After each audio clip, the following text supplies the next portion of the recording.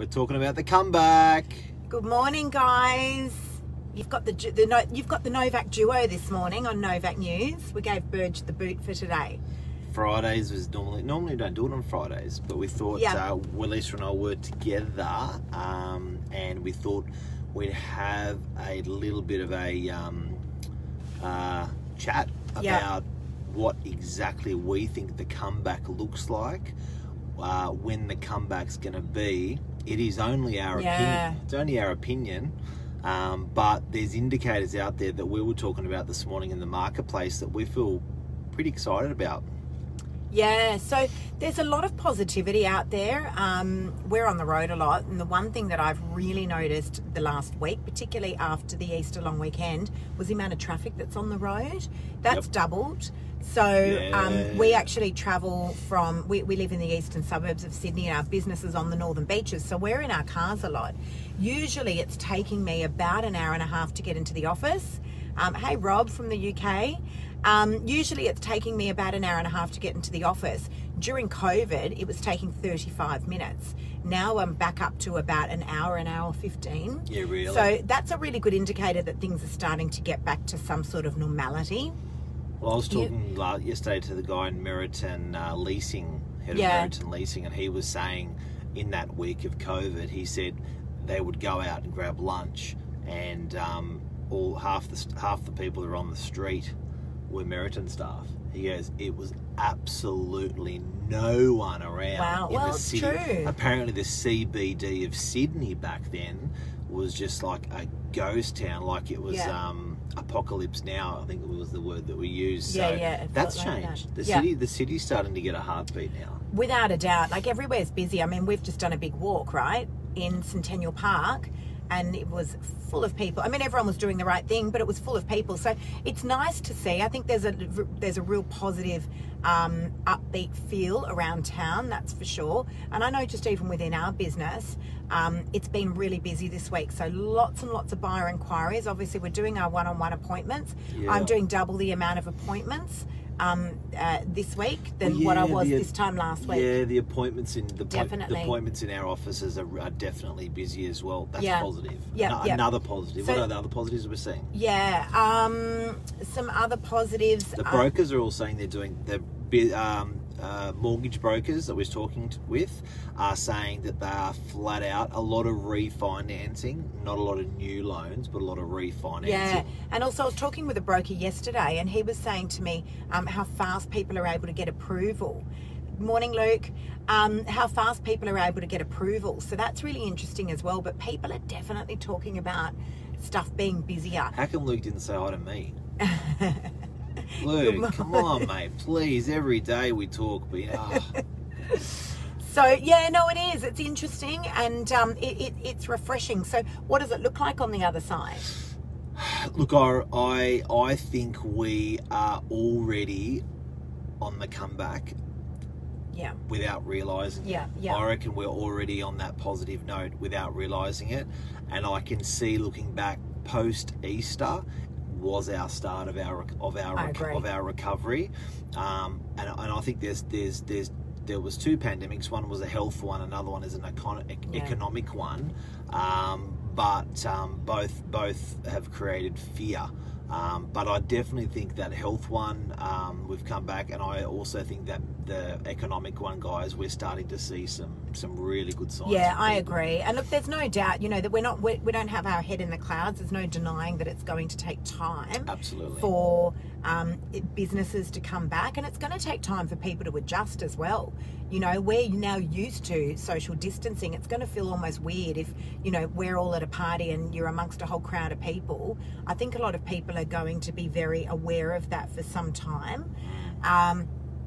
But definitely there's a lot more positivity out there. Personally, I think over the next few weeks, we're just going to start to ravel. The same way we raveled in, we're going to start to ravel out. Yep. Don't you think, Mark? That's what's going to start to happen now. I saw some data on the stock market. They reckon the all-time low of the stock market to buy a great stock was 2 weeks ago. Do you remember the video that we did last week, and I called it the David Jones clearance sale, for those of you guys that saw it, and I called it last week and I said I reckon that is the bottom of the market, and I noted that someone on my LinkedIn who follows me there, who was something to do with finance, he mentioned that I had actually called it and had agreed with that. But it's interesting, I reckon that was the actual bottom of the market. Right now I think we're going to plateau out with property. Right. And I think I was calling it the eye of the storm. You know, we've passed the eye of the storm. But definitely. If someone's looking at purchasing a property, I think it's a very good time to get in and buy. If someone's looking at selling a property, I'd probably hold off. But the problem with holding off is, are you holding off for 1, 2 or 3 years? So I think people are saying, well, you know what, instead of waiting Mark, 1, 2 or 3 years. Sorry. No, I don't agree with you. You can sell now. Yes. Because I'm saying to a lot of my vendors that, you know, the question is, are you looking at selling over the next 3 to 6 months? Because if you are... Depends if you're buying or not. Yeah, but we know what's happening right now. Yeah. We know what's happening right now. We're just speculating, guys. You know, I mean, there is absolutely no certainty as to what's going to happen. This is the first disagreement we've had. But I just think right now, while we know what the market's doing, bring your property on now. You know, dip your toes in the water, test the market. I think if you are buying at a higher price range in this market, sell now. Otherwise, I reckon just live simple. The other thing to point out is there's hardly any stock on the market. So we're fortunate in our agency. We've been getting quite a lot of listings. There's hardly any stock in the market. So guess what everyone does? Everyone waits and sits on the sidelines and says, you know what, we'll just wait and see what happens in spring. And then everyone comes on all at the same time. And then all of a sudden you've got all this competition. It's dangerous. Yeah, it is. Well, that's why I didn't say, I said year 2 or 3, not 3, 6, 9 months, because I think you're absolutely right. I think you're agreeing with me now. No, we're talking about two different things. I think you're absolutely right that there will be a lot of stock hitting the market. Yeah, I agree with that. And look, people are selling for all different reasons, but in all honesty, I mean, I'm carrying about 18 listings at the moment, and I've only got one vendor that desperately needs to sell. The rest of them are like, you know, if it sells now or it sells in 3 months or 6 months, that's okay. But the levels of stock, you're right, Luke, the level of stock in general on the market is low. And I think if you are looking to sell in the next 3 or 6 months, get your property on the market now. And we are definitely moving stock. Collectively as an office, we've done about 6 to 7 deals this week. So anything that sells in Sydney, we're generally selling now. Or we can sell. We've done all the sales. Or we can sell. But it's the true number, the actuals in terms of numbers of stock. And guys, I know people are watching from some people are from all over Australia, but some people are in lockdown. I saw we've got some UK people on here. Yeah, and then international now. Some people are in good, you know, in full lockdown. But when you look at our stock levels, I'll tell you something that's really interesting to. Off market's been a very, very interesting thing that's happening. Yes. Where I think there's more property on the market than you think, Luke. But I think these are what some agents call pocket listings, or Tom Panos calls pocket listings. I call them pre-portal. Pre-portal listings. So on the portals, so for realestate.com and Domain, so if we have 100,000 houses on the Northern Beaches and units, and there was at the beginning of the year, I looked at the data yesterday, in mid 25th of December, around there was 330 properties on the market. Now we're touching towards the 750. So there's more 4 or 5 months later, plus there's the pre-portal stuff, or the pocket listings. So there's a bit of stock there, but I reckon there's going to be a lot more stock coming on the market and that's a good reason to sell now. But I reckon if you can hold on. Just a tip as well for buyers that might be watching, or if you know someone who's looking for property, agents are doing a lot of off-market at the moment. It sort of comes in cycles. So realestate.com and Domain are not true indicators, as Mark said, of exactly what's on the market. If you are looking, they used to be. It's definitely not yet. So, you know, if you are looking at buying something, I mean, obviously for us personally, our social media portals are where we put all of our off-market or pre-portal stock. Yeah. I don't know where other agents park theirs, but, you know, it's critical that you reach out to a few of the local agents and let them know what you're looking for. Because I've sold, well, I know we have as an office, Mark, we've sold heaps of our off-market pre-portal stock. And that's sales. To people that didn't even know, you know. COVID. But rentals, I do have to say, everyone who's looking, if you want to upgrade your rental property now, commercial or residential, it is bloody cheap. Yeah. Have a look around, guys, at the rental prices. If you've got any friends or family that are considering moving out of their rental property and into another rental property, right now is the perfect time to snap up a rental. The prices are cheaper than what they were Michael 6, 12, Edwards, 18 Novak months. News is the only news I listened to in 2020. Woo! What, not even, over and above 2GB. Relevance. I've become a Relevance. 2GB fan. I was just telling Mark. It's relevance. But guys, serious note, snap up a rental. If you want to get uncomfortable and move out of your rental and move into another one, you'll either save money or you'll upgrade the property. And guess what we're doing now? This is cool. So, you used to have to fill out these big long rental applications that were painstaking. They were absolute punish. And a butcher, how you going? So, hey Anna. How's Steve?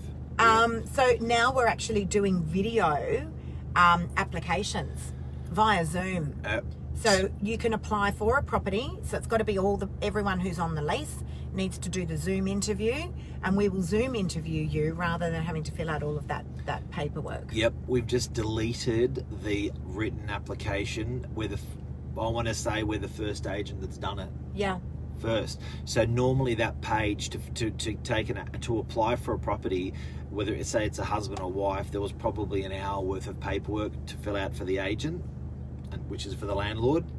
Yeah. We've reduced that down to about 5 or 10 minutes because it's a video interview. Video interview. So that's cool. Well, I think you need to do a segment just on that, actually. I really do. I've been told. Awesome. Also, Monday night, Novak News on Monday night, we have Rosie Sullivan, who's going to be joining us. Guys, you need to tune into that. Rosie is the largest trainer for real estate industry, like legislation and all that sort of stuff. It's where the agents learn how to be agents. Yeah. So she's going to be joining us on Monday night and talking to us about real estate legislation, what's happening. There's been some confusion out there as well. All I'm gonna ask her is about you keep cutting me off. He keeps cutting me off. No, go on. Go on.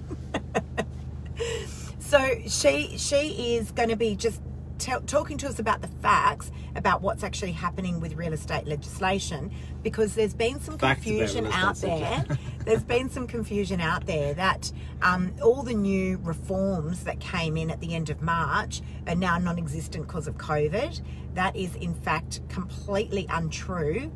The reforms are well and truly in place. So she's going to be covering all the facts. Super amazing woman, and she's riddled with incredible amounts of knowledge. So you got to tune in on Monday night. Over to you, Mark. What I'm going to ask Rosie on Monday night, if you want to tune in, is all of the agents' stuff-ups that they've covered up. Wow. Yeah. Yeah, there's going to be some good goss there. No names. Yeah. No names, but this is the lady that cleans up messes after real estate agents. Yeah. Yeah. So we're going to get the inside goss. Oh, that's cool. And hopefully you can learn. Yeah, but you wouldn't let me say it before. Luke Moroney saying, give Mark a chance, Lisa. Yeah. This is why they don't have me on in the morning. Do you know what Mark said to me this morning? We just walked for an hour 15 and he told me I had to stop talking. Yeah, since 5 o'clock, Lisa, she just... I think I pretty much got my whole word count out in 1 hour for the whole day. Yeah, she's a very vocal lady, ladies and gentlemen. But have a great day today. It is a beautiful day. Blue skies again. Yes. Enjoy your family. And yes, we are heading into work. Enjoy your work. Usually we have Fridays off, right? Flowery, welcome. But welcome back to work, in. Flowery. He's at the Settlers Inn in Port Macquarie. Shut down and just reopened up because of the job. Keep up. Well done, buddy. And the Shack, I joined the Shack last night. Another one of his businesses up there. Oh, cool. And guys, have a beautiful weekend. Have a great weekend, guys. See ya. Take care. See ya. Bye. Bye.